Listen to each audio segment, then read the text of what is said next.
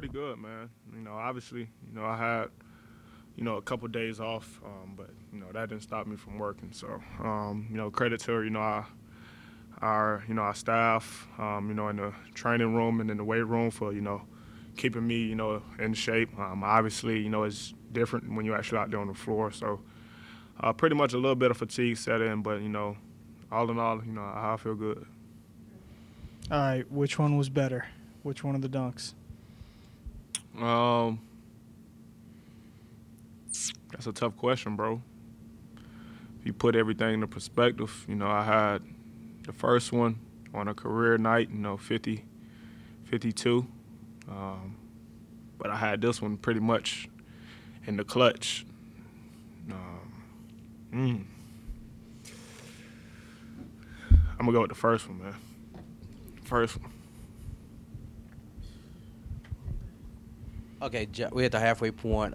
Give us your mid-grade status or grading for the first half Grizz. A B plus. Obviously, I feel like we're definitely in a good position. Pretty much tied for first. Obviously, we had a lot of guys out. So that's the good thing.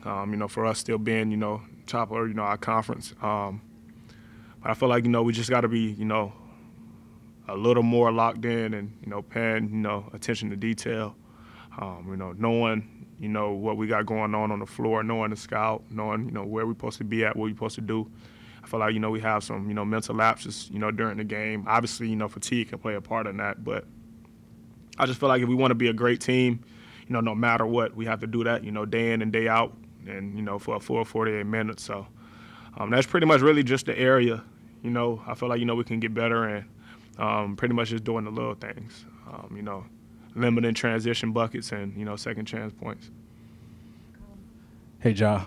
So to piggyback off Drew, what is it about Jakob when you see him down there? I mean, is that it just ain't nothing. That's just my mindset, no matter who it is.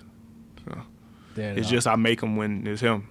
It's a lot of almost dunks I had over other people, pretty much in that same situation I just missed. So, how special is it? How special is it to come from humble beginnings and to pass down something that somebody can cherish like you did for Ellie tonight? It's big time. Obviously, I just feel like I come from a good home. Great parents. It's just something I pretty much love to do. You touch somebody's heart like that. A big fan of the Grizzlies for years. Obviously, it's moments like that, that means the most to them. Some, they'll never forget. Some, they'll remember for the rest of their life. Their parents, pretty much remember it. And it's something, they pretty much have, that, some people don't have. It's not a lot of people, who got a game-worn, signed, Ja jersey.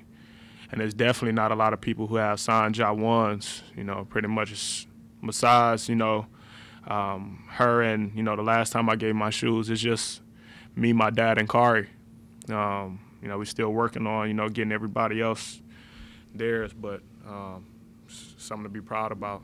Something, definitely to be thankful for. And, I'm just thankful for, the fans continuing to support me. And, after seeing, what happened to them on social media, I just felt terrible. Obviously, it's been years, she had that ball and, had to, opportunity to, get autographs for such, great players.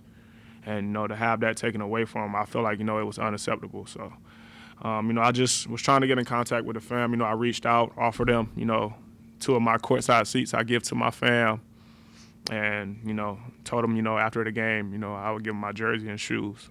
So definitely a good feeling, to, have them there supporting us and see that smile on their face at the end.